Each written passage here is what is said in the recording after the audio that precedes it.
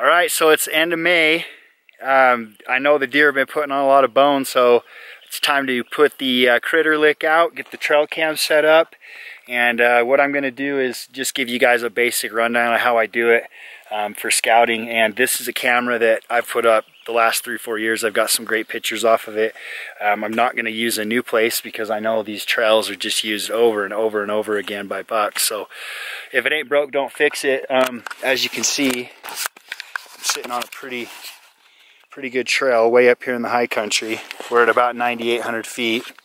What I'm going to do is got to find a tree that's going to be a good place to anchor your camera, and then you also need a spot where you can get a lot of bait down. So first thing we're going to do is level this out, get a lot of the rocks and dirt and flatten it. It's kind of caved in since the winter.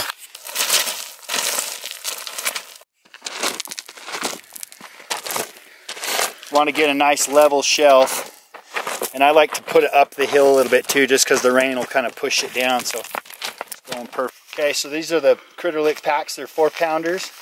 What you want to do is you make a circle basically around where you want the bait to be, and you just kind of spread it into the dirt. There's a lot of techniques. So the bottom line is you just got to get a nice, inch thick depth spread around.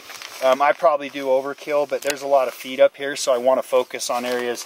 I want to get them here, so I'm going to use 2 or 3 bags on this little patch, and then obviously they've been here before, so I think they'll find it pretty quick. But that's all it is, just a Critter Lick 4-pounder, and I'm going to do 3 of them on this bait. This is my first time, and then I will check it every 2 weeks and refresh it.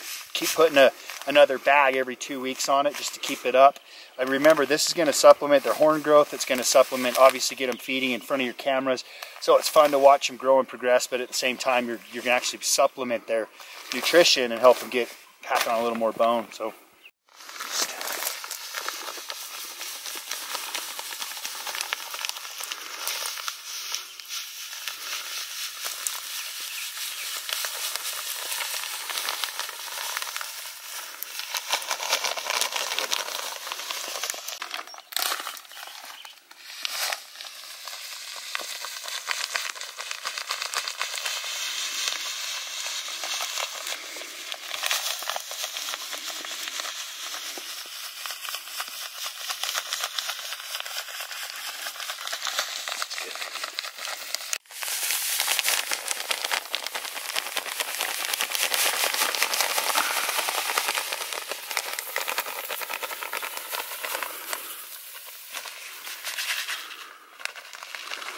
Okay, you want to mix the main portion of it into the soil. Just kind of incorporate it into the ground so it doesn't wash away. And a lot of the outside stuff may, but you're going to have a nice pot in the middle. So this will get them in, that's for sure. Okay, when you set your camera up, make sure obviously there's nothing obstructing it. This is my tree I've always used, but some branches have grown, and we're about 15 feet away from our bait. So you just make sure you eyeball the lens and just get an idea as far as, I know where this camera is going to want to sit, but you might want to prop it up or down or left or right just to make sure that it's targeting right at your thing.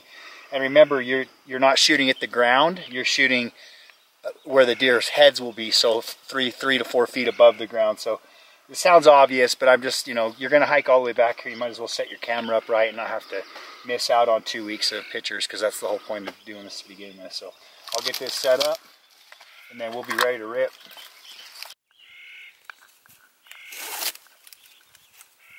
Alright, so just to prop it up, get a better angle, you can jam a stick in the back, like that. Be surprised how well it'll hold.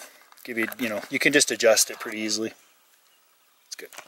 Yes, sir. Random method in building.